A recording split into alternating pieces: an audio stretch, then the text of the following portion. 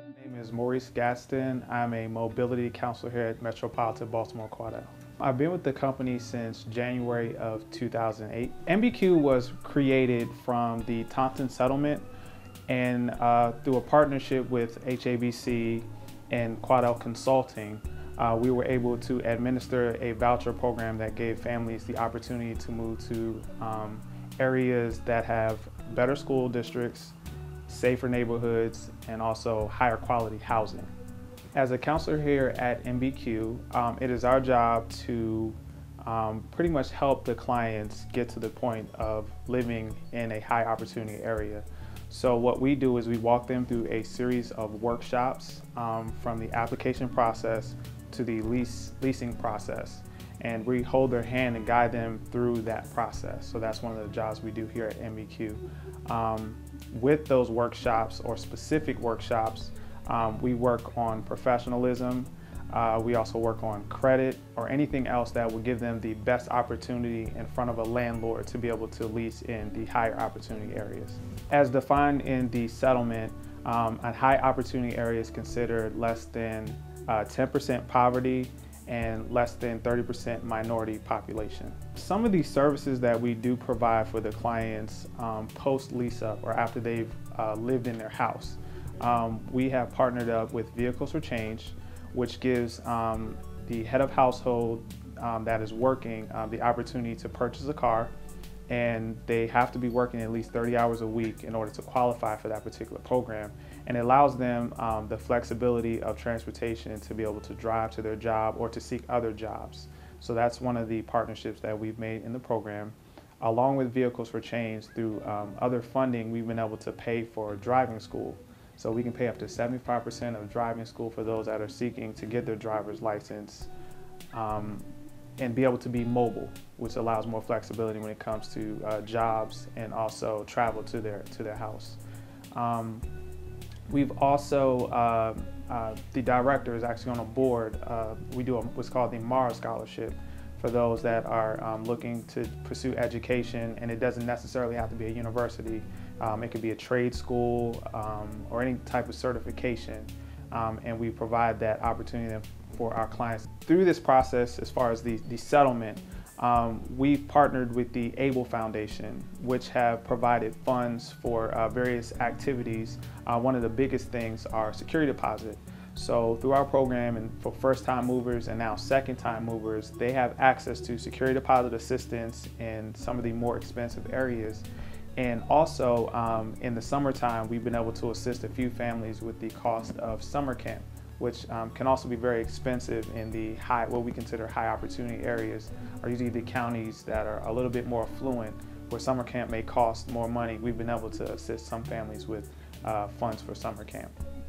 In the process, anyone who wishes to receive a housing choice voucher, they have to apply for the program. Our applications have changed because the criteria has changed as far as who is eligible. But if you fit any of the basic criteria, if you've been on the waiting list since 1995, if you've been in public housing, or you're a current resident of public housing, you may qualify for our program. And they've also opened the criteria up to Baltimore City residents. With the Baltimore City residents, they may also now qualify for the program. So the criteria is actually opened up. Once they apply for the program, they receive a notification to let them know that they actually qualify or are now put onto our waiting list. Once you're put on the waiting list, you wait for an invite to come into an orientation. The orientation gives an overview of the program, just some pointers or general information about the program. And once participants sit through the orientation, they are then put on what we consider a plan to get your voucher, which means they may have to attend a few workshops based on a general assessment done by our workshop team. Some of those workshops may include credit counseling, how to search for housing, also budgeting, which is a major factor in whether you can afford to stay someplace and maintain. We also do workshops for housekeeping, because some clients may not know how to maintain a house, so we do a home maintenance workshop. And all these workshops are designed to prepare them for when they are going to attempt to look for a voucher. We also have additional workshops that help with the home search process, what to ask, what to say, how to dress professionally and conduct yourself as professional as possible. And once that process is done and we see that they're ready to receive their voucher through that process, they're referred to the voucher team, and they actually sit through another workshop where we do their final paperwork to make sure that they officially still qualify for the program. So that means we're looking at background checks, we're looking at actual income, to make sure that they still fit in the criteria according to HUD guidelines to actually receive a voucher. Once that process is done, then they're invited to a workshop where we explain where to search and how to conduct your search. And they actually are then assigned to counselors and also search assistants.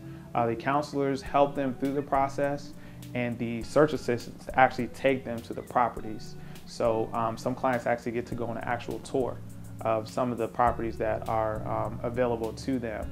And if they're interested in a property, they fill out paperwork, and once that paperwork is filled out, we make sure it's affordable, we make sure it's rent reasonable, and we also make sure it's in what we consider the allowable census tract, which is another part of the criteria of the program in a high opportunity area. The unit is inspected. Once it's inspected, if they're approved, they can go ahead and move into the unit. Our voucher process, or what we do versus the typical housing authority, is our voucher actually covers the surrounding jurisdictions of Baltimore City. The typical housing choice voucher, you can only lease in that particular county, versus our voucher, we're able to jump counties without having to port the voucher into that housing authority. So it kind of cuts down on the time frame in which someone is searching for a place. Another difference that we do have is we have the additional resource of a computer lab. So with the computer lab, the clients have access to come in and search for properties on their own, and use that to help with their search. So that's another difference that we have when it comes to our voucher versus the typical voucher. Also, a very unique feature that Metropolitan Baltimore Cordell has is we have a counseling component, which is different than the typical housing authority, because the counseling component kind of adds additional help and services when it comes to landlord mediation. We do a lot of that, and also just helping with additional services, especially for if we have a special needs or a handicap or disabled client. We can provide additional services than the typical housing authority cannot provide. We actually have a landlord outreach team, and their position, or what their job is, to actually look for potential landlords through listings, real estate agents, or calling around. We explain the program, and if they're interested, we then add them onto our list and refer the clients out to these landlords because they're already aware of the program. Another criteria that is unique to our program, focusing on families moving to higher opportunity areas, we actually use the census tracts. These census tracts are based on census data that's out there, and it tracks the income of the area, the demographics of the area. And what we find is certain census tracts have a mixed population or a diverse population. Also, the education system tends to be better. So anyone coming into our program, we encourage that they stay in these areas to take advantage of the better school districts, the safer neighborhoods, and also well-maintained neighborhoods, because those three things are key for our family to be successful, for our children to be successful, and that's one of the reasons why this program was created. So we make sure that any landlord that we come in contact with and that we refer out to clients are landlords that fit in that criteria as far as being in an opportunity area in the designated census tracts that we deem would be the best move for families. Given my position, I actually coordinate second-time moves. So when we do our initial, when they initially lease up in our program, we ask them a series of questions, because by asking these questions, we can figure out whether a family would stay or whether they would go. And then with the resources that we have, We then figure out if there's a resource that we can provide for a family, would they actually stay in what we consider a high opportunity area?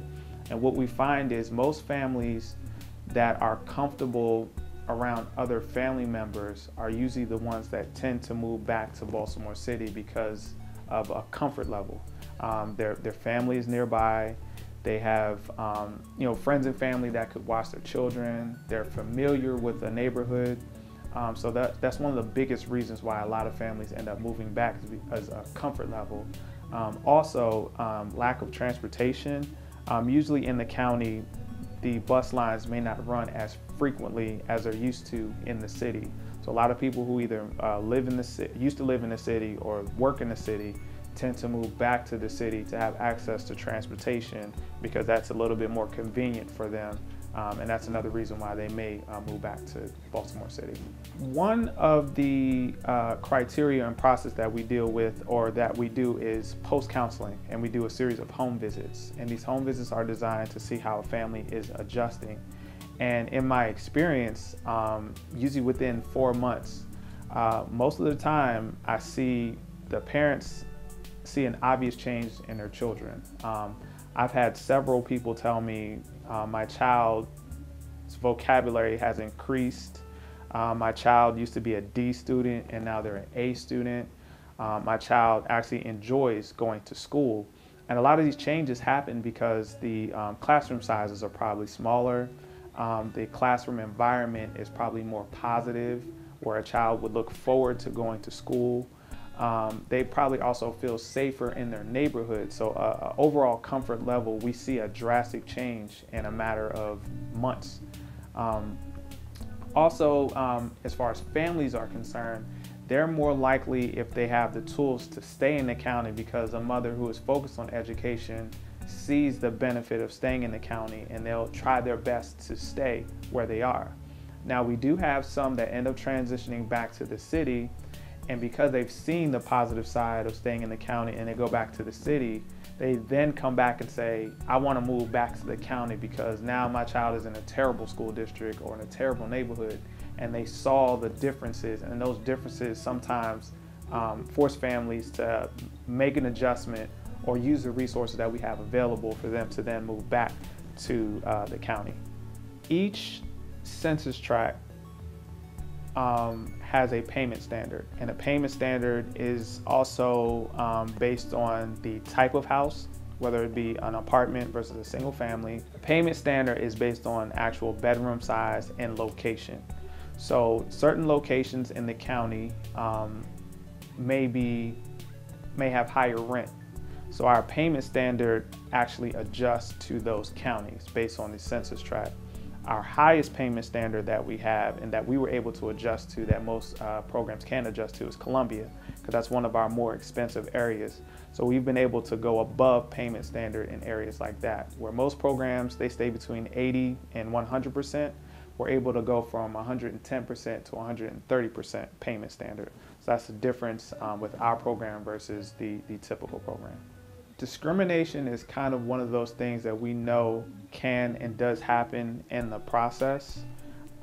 We have partnered with Baltimore Neighborhoods, and if there is an issue, we encourage clients to report any levels of discrimination to Baltimore Neighborhoods. A particular client that they moved to a very nice area, and the daughter was on the volleyball team, and the school volleyball team apparently is ranked. So that means the potential for scholarship. She was a A student, and she had to move because of it was either a rental increase or something happened where she possibly had to move. And I was able to find a way for this parent to stay because I kind of felt for her. I felt like, her daughter took advantage of the program. She was in a better school district, she was active in school, and she had the potential to get a volleyball scholarship. So I kind of took it personal, like I have to do everything in my power to allow this family to be able to stay in this area. And I was able to, make it happen pretty much and allow her to be able to stay in that area. So that really, stories like that kind of happen frequently where you know, someone really wants to that American dream, or allow the opportunity for their child to be able to be successful. And I've been able to help several families to be able to remain in an area, or at least if they had to move to an area where they can continue to be successful.